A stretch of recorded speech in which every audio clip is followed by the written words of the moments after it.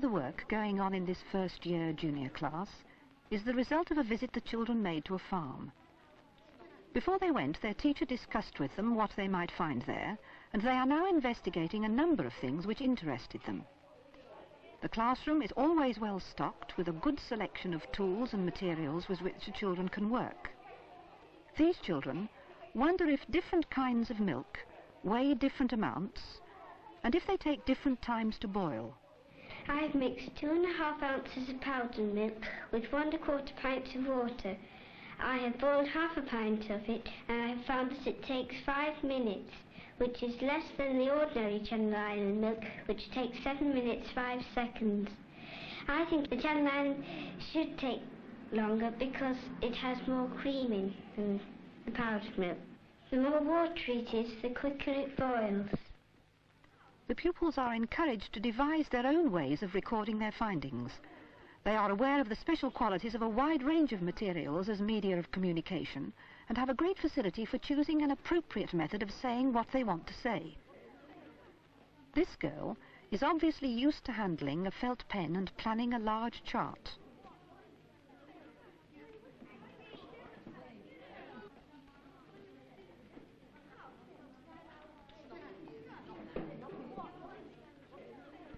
This is a binder twine for tying up bales of hay. The group wondered why this particular twine was used. But, as so often happens with children of this age, the inquiry has become a much more general exploration of the properties of strings and twines. They have measured its strength, and here we see them finding out about its burning. They have chosen to record their findings as a graph, but they are still at a stage where they prefer to fix the materials themselves directly onto the paper. Later, they will learn to represent the material by a line or some other mark. We tried baler, twine, cord and raffia. The cord burnt most down to 6 inches. If children are to learn effectively, not only must they take things to pieces and analyse them, but they must also put things together constructively, as these girls are doing with the sausage ingredients. There is a synthetic as well as an analytical approach to learning. We made some sausages out of pork and beef. First we minced the pork and then the beef.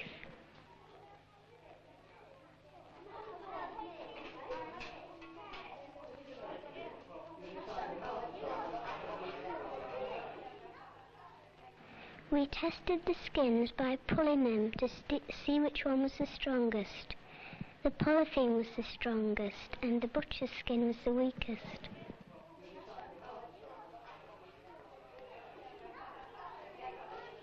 This boy is measuring how much a turnip shrinks as it dries. His teacher has encouraged him to represent the circumference as a block graph, but he still needs to reassure himself by sticking the string to the paper as well.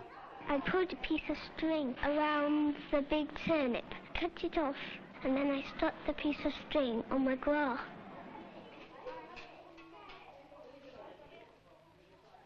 A popular belief is that good eggs sink, while bad ones float, but it needs to be investigated.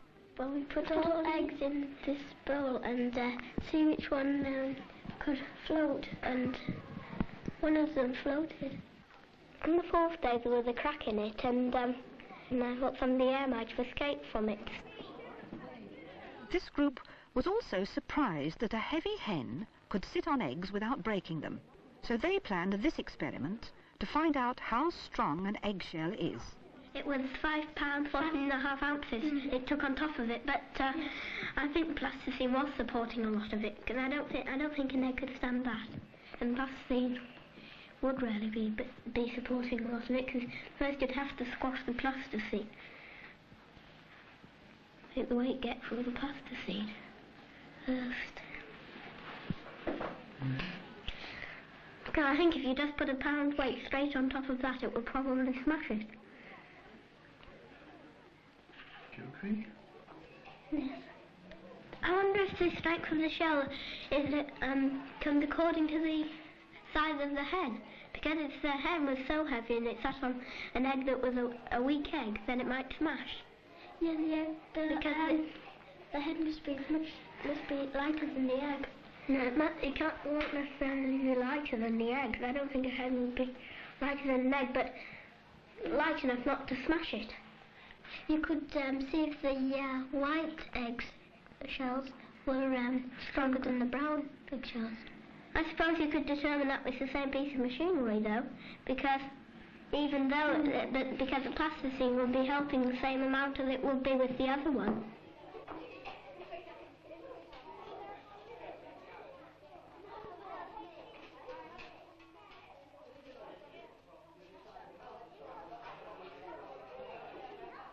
Now we are with the oldest juniors. Their teacher has gathered together the questions they asked during a discussion about air. Because they are older, and because of the practical experience they had earlier in the school, these children are able to define much more precise problems, and their inquiries are much nearer to being truly scientific. This group of boys is investigating the effectiveness of different shapes of aerofoil. We made a lot of paper aeroplanes and we tested them in the wind tunnel. We then found out with the stopwatch how long it took for them to go from one end of the wind tunnel to the other. If the streamline was poor, it would move backwards, but if it was quite good, it would stay on the line. Another group were interested in candles burning in air. They are trying to discover which is the most effective form of candle wick. Their interpretation of effectiveness is the length of time the wick burns. We wanted to find out the best way to make candles, so we got a candle and lit it, and then we got a jar and put some candle wax in and melted it, and we made some moulds and poured the melted candle wax into the mould and put a wick in of each different kind into each candle we made. Just like the younger children we saw earlier, these girls are expected to choose the materials and method of display which seems most appropriate to them. We've used wool, cotton cord, string, felt, paper, parcel ribbon, candle wick and cotton. We let them burn for 2 minutes, then we blew them all out.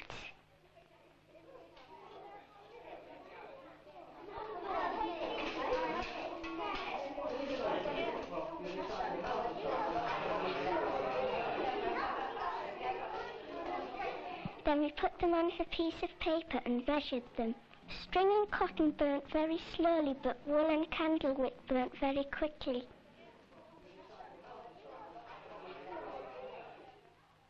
These two girls have a more difficult problem because they are working with living material. Notice how they are able to change their experimental technique and improve it. This comes only with greater maturity and practical experience. We got 2 tadpoles and put them in a small round bow. We got a stopwatch to see how long it would take them to swim around the bow. But they wouldn't swim, so we got a thin tube and tried to put a water mice in, but it was too thin. So we got a long, thick tube and put plasticine on the end. But the plasticine wouldn't hold, so we had to find some corks and put some corks at one end, and we put some water in and the cork at the other end, and we saw how the tadpole swam. We measured and timed it.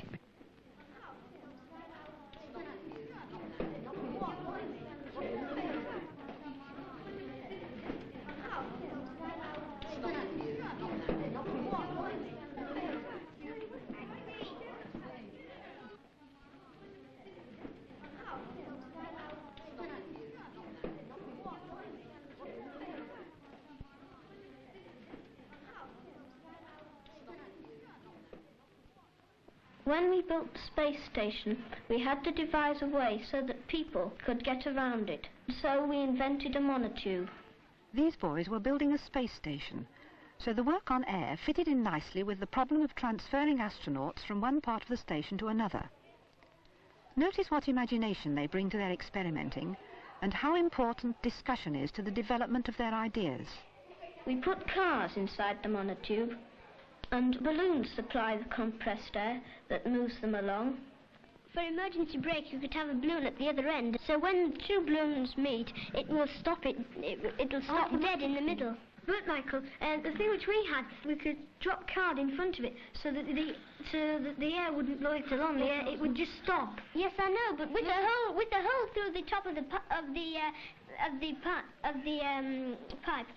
when the wind comes along, it's going to find a hole to get out where the card comes in. Yes, I know, it's a sliding door. A sliding door. Or an automatically sliding door that... Yes, so with some no, string just stop it. Just go down and, like, have an air tank there. Yeah. Or an airlock. Do it. Yes, but I mean, we can't really make an airlock just like that. Well,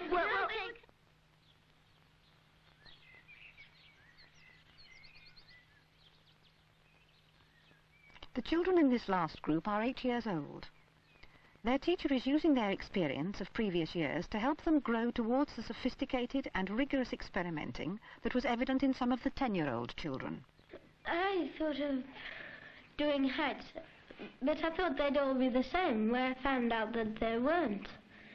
From 1 foot it takes 31 seconds. From 2 feet... It is from this kind of work, throughout the primary school years, takes 90. that the questioning and inquiring attitude of tomorrow's adults will come. From 5 feet it takes 15 seconds, and from 6 feet it takes 14 seconds. I reckon this works by vacuum. Once you start sucking the water up, and it's putting a vacuum, which nature won't allow, so the rest of the water follows up until you get the air coming up the pipe.